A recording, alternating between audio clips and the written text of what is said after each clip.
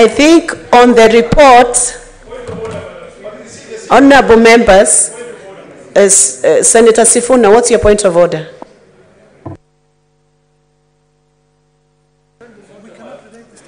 Madam Speaker, my point of order is pursuant to that Standing Order 223 and what my learned senior Cheptumo has just said, Madam Speaker. I don't know why some of our colleagues are imputing some negative or, notions on the minority side, Mr. Speaker, Madam Speaker. We have demonstrated to this House that if indeed we did not want to take part in any business of a House, we know how to do that. But we are here, Madam Speaker, as the minority side, ready to contribute our thoughts to these particular matters that are on the order paper today. Madam Speaker, in my view, if the standing orders talk about a majority of members, it is a question of fact that is easy to establish from the document itself. If indeed you want to know whether majority of the members of a committee attended a certain meeting, it is such a straightforward thing, Madam Speaker, that we don't understand why we have to fight about it. Because every person knows the membership of this committee. It is not difficult to establish a majority.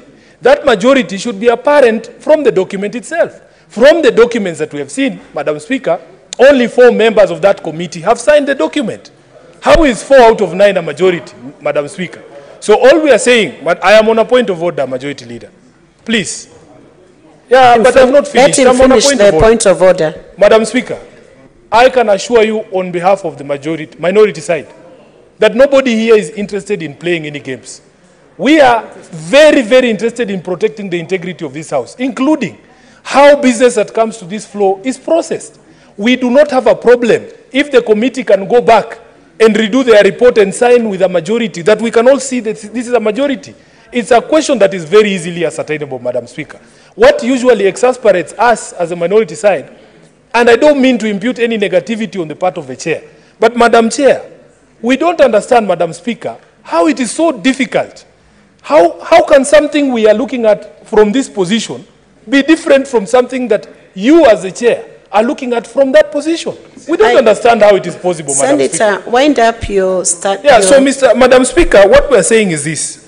Please, we are all capable of establishing whether a document has been signed by the majority of the members. When we see such decisions, then we start questioning whether we have fairness in this House. Madam Speaker, from those documents, it is very clear that only 4 people out of the 9 members have signed. So it is not a report that should be brought before this House. And please, let us not force issues, Madam Speaker.